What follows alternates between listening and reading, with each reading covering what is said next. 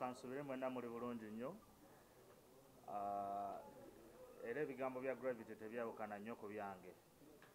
Nzijukira waliwo nayogera ku Juliana buli omu n'amisquotinga, naye ng'ate ekintu kye nalingezaako kuyisaawo is support from abantu be muyita ba legend.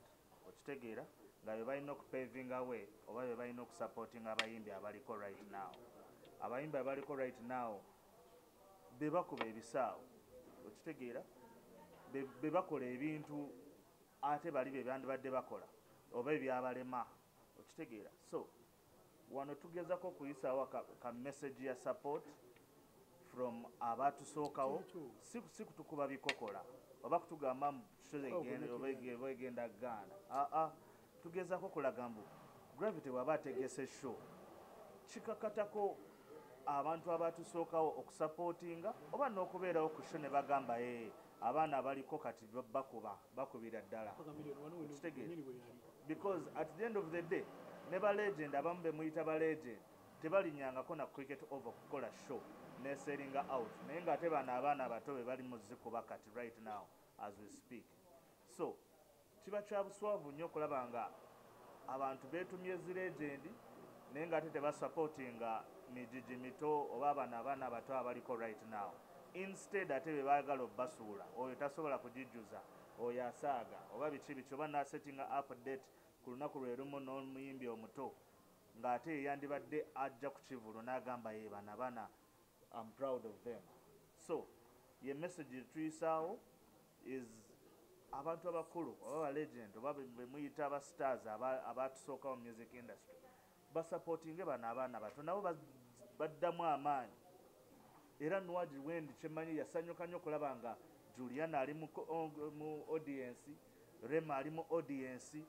Omanyi kye kitegeeza okulaba nga omukyalo oyo yazze okulaba show yo kiba kikwongerako nnyo. Singa Gravity nga Wire Mukabi atudde wali ali mu kulaba show ye, nga Bebe Kulu naye ali wali ali mu kulaba show ye, mano ono Gaya balina okukolawo statement okulaga mbu naffe abato tuzze ate tuli b'amaanyi ate tukikuba. Okitegeera bano bali mu kukola bintu ate bali ebyabalema. Sikiwa waliwo be muyita ba legend kati asobola cricket over. Okitegeera. So abakulu oba DJ oba bayimbi supportinga abaliko kati. Era naye ngenda fulumya list yange ey'aba DJ abataano abakabi oba banyiige. Okitegeera. Naye ng'ate twagala support okuva abayimbi abayita ba legend basupportinge bano abaana bato babaguidinge n'obbagaidinga. Singa Gravity aba akola rehearsal, Geoffrey Rutaya nayitako mu rehearsal ye, omanyi luno kye kitegeeza kiba kimuzzaamuko amaanyi. Of course waliwo abawagira gye bali bangi nnyo, Papa Misa kyatuwagira, ba Geoffrey Rutaya batuwagira, nate twagalayo n'abalala nabo bajje batuwagire, but supporting bajje mu rehearsal batuguidingeko, ne mu studio balinyeyoko. Kituzaamu amaanyi ffe abaana abato abaliko right now. Nate kiswaza nnyo okulaba nga Gravity asobola okukuba cricket over n'agiwunzika nga gwe weyita legend tosobola najjepimamu ng'ogenda mu holo.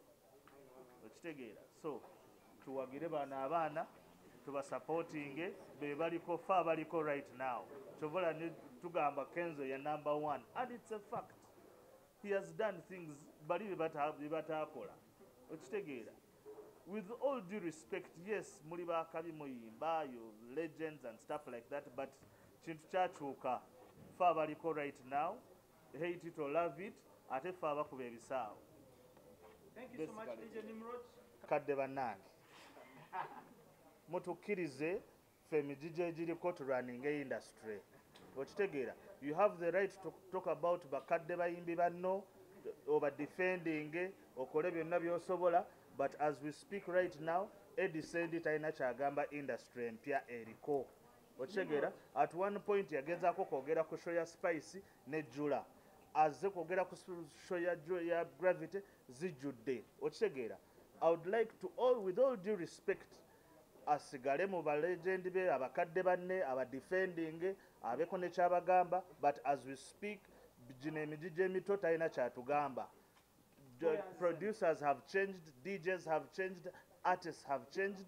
Let him stay with his opinion. Okitegeera fe abaliko atuleke tutambuze ekintu kyaffe because kati n'ebisaawe tobijjuza so talina kyatugamba.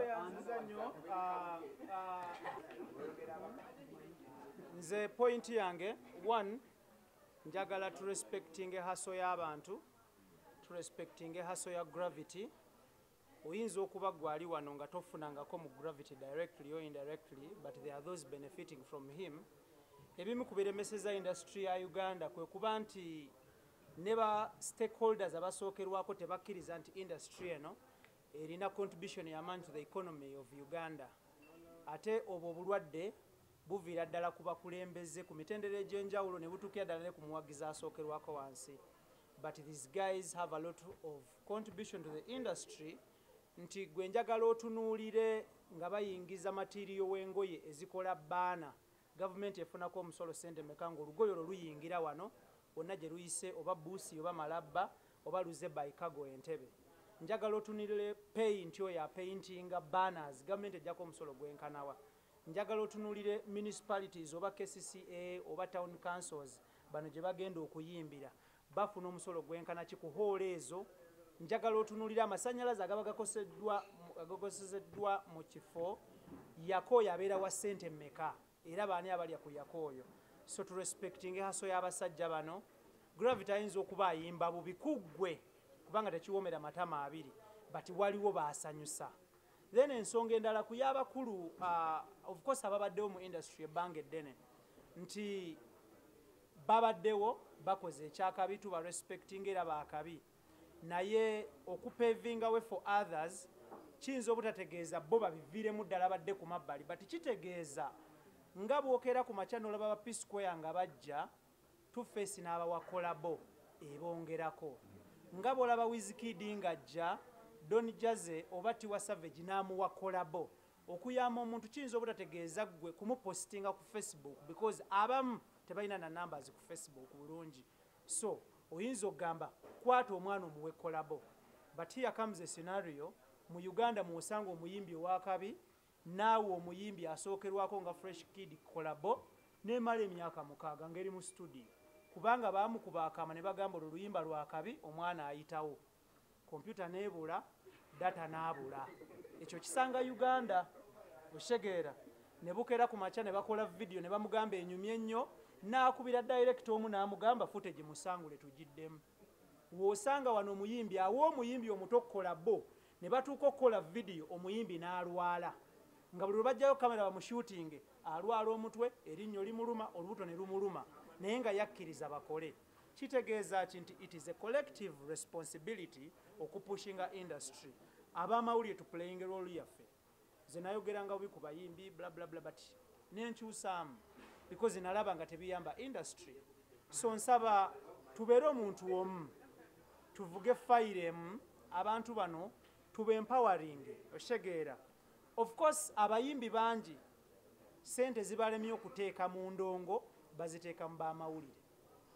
Muli wano muli ku payroll z'abasajja bomukimanyi omuyimbi agamba n'agamba omuyimbi n'agamba w'amawulire katugambe w'amawulire ki n'agamba w'amawulire nga Felista the superstar katutwale nti w'amawulire ne bamuteeka ku payroll nga buli lwogezaako okwogera ono bwati ng'oli bateekawo ekintu mumanyi n'obbakolera stories nga bali mu buliri ewaabwe tebabimanyi naye oli n'avuga fayiro ng'agikolera omuyimbi ng'omuyimbi tamanyi kye boogerako.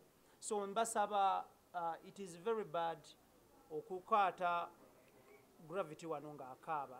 The videos are going to go viral naye nga alumwa akoze show nejjuza oli n'agamba bayingiridde bwereere n'omubuuza wabaddeyo nti baŋŋambye bugambi nange naye nga w'amawulire.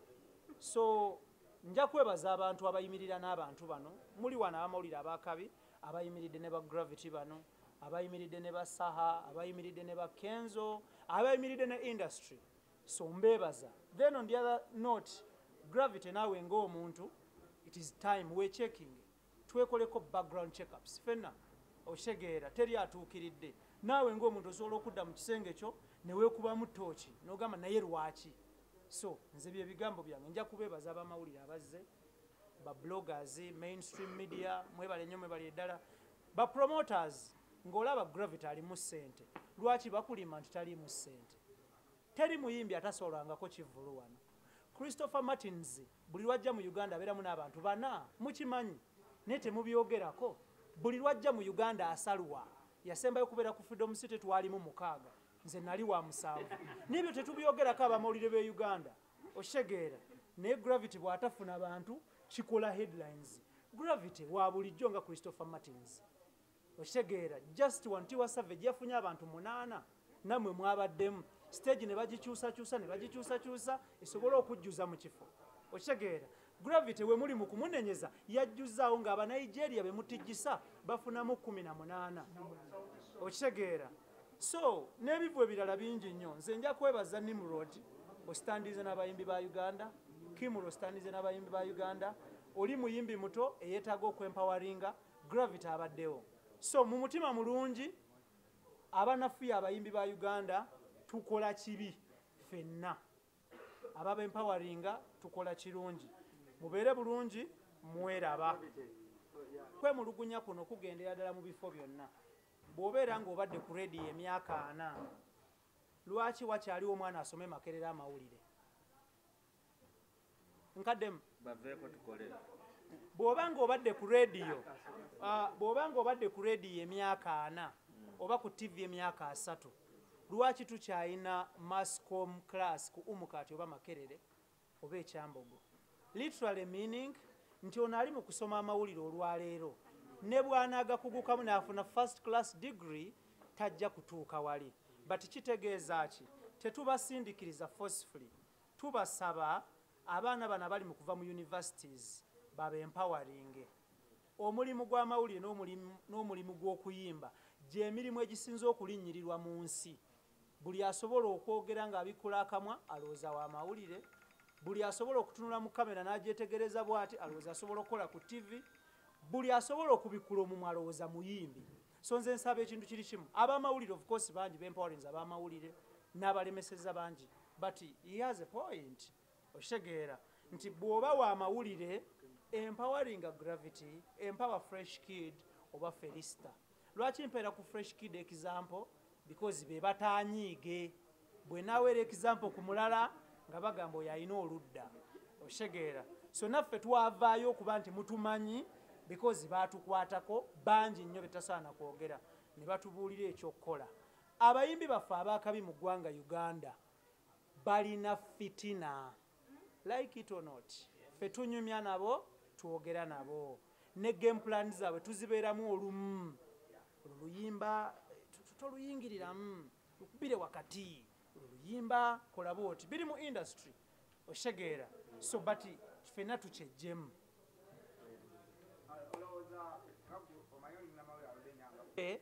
To belittle others. It is a two-way traffic narrative. Ogamba nti ono namba emu ono namba 2 kiyamba abalala okukola ennyo ate kazannyo kakunafuya balala. So kintu kyotasobola kutunuulira in one way. But business ya numbers, ekyogamba nti ono namba 2, 3, 4 waliwo click yakitandika. Si kintu kya 2000s, kintu kya mu 90s around there nga tu approaching ekyasa kye2000. Waliwo abantu abaatuula ne bagamba nti kati tusobola okuluka ekintu kyaffe ne kibeera nti namba. Naye nga in the wrong run, Gravity teweetaaga namba, Kenzo teyeetaaga namba, Chameleon teyeetaaga namba, Bebekulu teyeetaaga namba. Bebekulu yeetaaga wakabi, yeetaaga kuyingiza ssente ku akawunti ye, kulabirira abo abamwetoolodde n'okuwanika bendera yaffe. Because Nigeria teri namba emu. Mu America olwaleero industry ya America basobola okusaba number 1 rapper n'akubula. Drake wakabi, Kanye West wakabi, Puff Daddy wakabi, 50 Cent wakabi. So there is no number 1. Naye basobola okukeera bukezi ku makya ne bagamba nti naye Tupac ye wakabi olw'ekyasa kino because ayina ebyenjawulo oba ayina speed oba obwongo ne bakidefine nga ffe wano number 1 taba na definition. Either aba alwanye nnyawo oba ayombye nnyo oba aba ayambala bulungi oba aba akoze ebyakabi. So numbers they don't reflect anyone. Abantu tebaagala kuseguka mu ggwanga Uganda because tebakoze birungi byakuboogerako.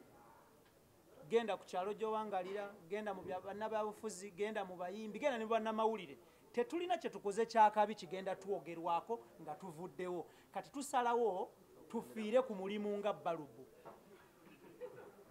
kubanga omufu bw'afa ne beboogera abatajja kubifaako nnyo kubanga ayinza obba tabiwulira because sifangako so kwe kulemerawo tufiirewo because tetukoze kimala kigenda kutwogerwako nsaba tukomaawo.